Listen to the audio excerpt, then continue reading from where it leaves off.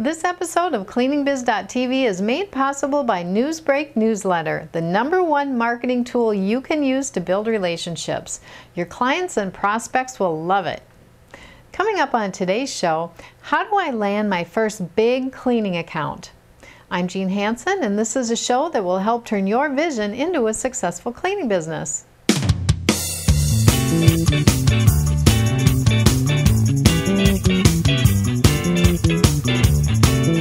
We recently had a member post a question in our discussion forum. Here's what he said. Okay, I'm new, but I've heard wonderful stories about the big accounts. That's what I want. Anyone have any advice on landing my first big account? What do I need to know and where can I find them? What a great question. If only we could all start out by landing those big accounts. You know, every once in a while we hear of someone landing a big account pretty quickly after they started their commercial cleaning business. Now, whether or not they were able to handle that big account is another story, and why I wanted to talk about it in this episode. First of all, in most cases, it's going to take time to land the big accounts. The building owners and managers that hire cleaning contractors for these accounts want companies with a proven track record. In other words, they want to know that you already clean buildings of similar size. In fact, you may not even be able to be allowed to submit a proposal without having experience with the larger buildings. So I know what you're thinking. Well, how the heck do I get experience if they all want me to have experience already? Well, the way to do it is to work your way up. If you're already cleaning buildings of about 5,000 square feet, well then start setting your sights on 10,000 square foot buildings. Once you have a couple of those under your belt, well then go for the 15 and 20,000 square foot buildings, and you keep going up from there. Once you get up to the 40 or 50,000 square foot range, it's a lot easier to go for the even bigger buildings of 75 to 100,000 square feet. In our business, we got to the point where we had several buildings that were in that 15 to 20,000 square foot range, but we had yet to land a larger sized building or an account with several large buildings. The way we were able to do it was by building a solid relationship with our janitorial distributor. Now let me explain. Steve was there every week ordering supplies, talking about new equipment, chewing the fat with the guys, and really getting to know them over a period of years. And while he was doing that, they learned more about the type of business owner he was. They knew that the business was growing. They knew that many of our customers had and had always heard good things about our service, and they knew we always paid our bills early, which was important to them. Now, because they knew us so well, they occasionally gave us tips on buildings they knew were looking for a new contractor. Well, we finally got our opportunity at a complex of 5 buildings that ranged from about 30,000 to 50,000 square feet each, because of this relationship we had built.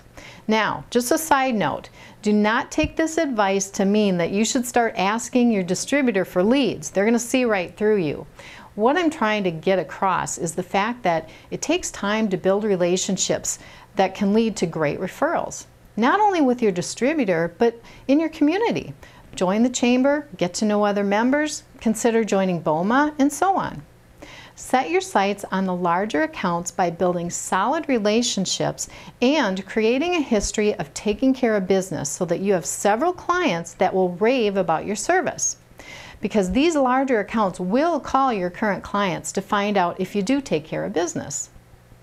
Okay, so I also wanted to talk more about what you need to know when you do land a large building.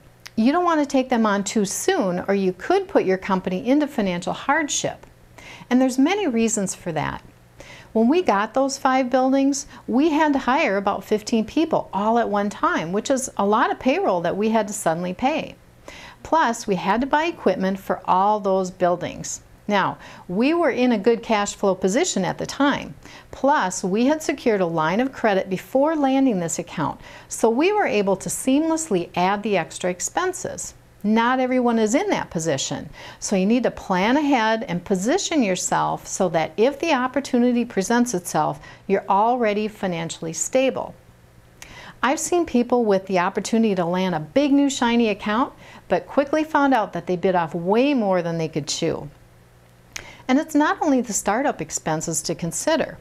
How are you going to manage an account of this size? Do you have trained supervisors? Who's going to fill in when people call in sick or don't show up? You can no longer fill this void yourself, so you have to have a plan in place for management of the large accounts. And one more thing, when you get into the larger accounts, you'll also be facing lower profit margins. So if you make a mistake in your estimate, it could cost you thousands of dollars. Now, I don't mean to scare anyone off, because there are a lot of upsides to large accounts.